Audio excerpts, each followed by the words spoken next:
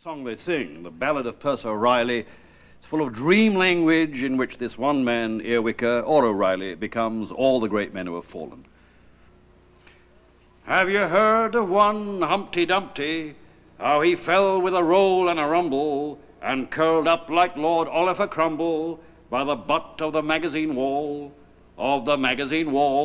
hump, helmet and all. He was one time our king of the castle, now he's kicked about like a rotten old parsnip, and from Green Street he'll be sent by order of his worship to the penal jail of Mountjoy, to the jail of Mountjoy, jail him and joy. He was father of all schemes for to bother us, slow coaches and immaculate contraceptives for the populace, mare's milk for the sick, 7 dry Sundays a week, open air love and religion's reform, and religious reform, hideous in form. Why, says you, couldn't he manage it? I'll go bail my fine dairyman darling, like the bumping bull of the Cassidys. All your butter is in your horns, his butter is in his horns, butter is horns. Hurrah there, Frosty, Frosty, Hosty, change that shirt on ye. Rhyme the Ran, the king of all Rans, Balbuccio, Balbaccio. We had chops, chairs, chewing gum, the chicken pox and china chambers, universally provided by this soft-soaping salesman. Small wonder he'll cheat Erewhon, our local lads nicknamed him, when Chimpton first took the floor, with his bucket-stop store, down Bargain Way Glore. So snug he was in his hotel premises sumptuous, but soon will bonfire all his trash tricks and trumpery, and 'tis short till Sheriff Clancy'll be winding up his unlimited company with a bailiff's bomb at the door, bim-bam at the door, then he'll bomb no more.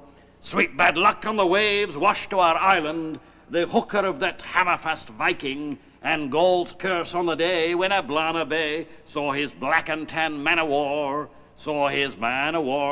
on the harbour bar. Where from rose Poolbeg, cooking halfpence, he bawls Donawa, Skimpittle, Wick and wiping Fampenny, Fingal MacOscar, Onisigned, Barge, Arts Boniface, Thot's mine Gamelhold nor Gickers moniker, August A.R. at Gamelhor near Vickers Cod, a Norwegian camel old cod. He is, bigod. Lift it, hosty, lift it, ye devil, up with the Ran, the rhyming Ran. It was during some freshwater garden pumping, or according to the nursing mirror while admiring the monkeys, that our heavyweight heathen Humphrey made bold a maid to woo. Woo-hoo, what'll she do? The general lost her maiden Lou. He ought to blush for himself, the old hay-headed philosopher, for to go and shove himself that way on top of her. Begob is the crooks of the catalogue of our antediluvial zoo. Messrs. Billig and Coo, Noah's larks, good as new. He was jolting by Wellington's monument, a notorious hippopotamus, when some bugger let down the backtrap of the omnibus, and he caught his death of Fusiliers with his rent in the rears. Give him 6 years.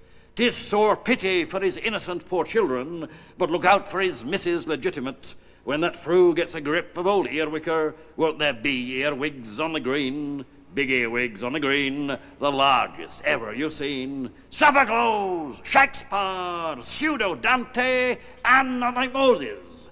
Then we'll have a free trade Gales band and mass meeting for to sod the brave son of Scandinavia, and we'll bury him down in Oxman's town, along with the devil and Danes, with the deaf and dumb Danes, and all their remains.